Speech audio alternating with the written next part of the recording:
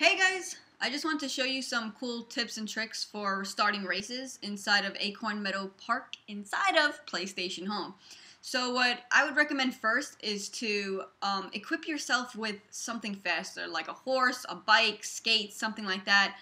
I'm going to use my pink horse because it's pretty fast.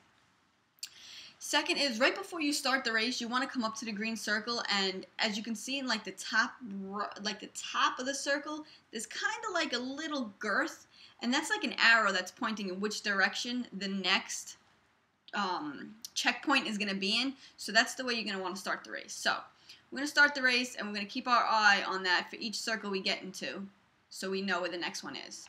All right, let's go. So here's the next one. It looks like it's straight ahead. The arrow's facing. We're pushing square, so my horse is going fast, and we're just trying to keep with the time and look at where the arrows are so we can do this correctly. And here we go, and we keep it going around the track. We have 5 more to go, and then people are on my track. How dare they? Alright, we're going. Let's see where this is pointing me at. And this is the end. So that is how you beat a race, and now my task is completed. You get more XP points, and that'll level you up and get you more acorns so you can buy more stuff in ACORN Meadows Park. So you could also check out your notice board to see what else you can do and what things you've unlocked. And let's just see what things I've unlocked.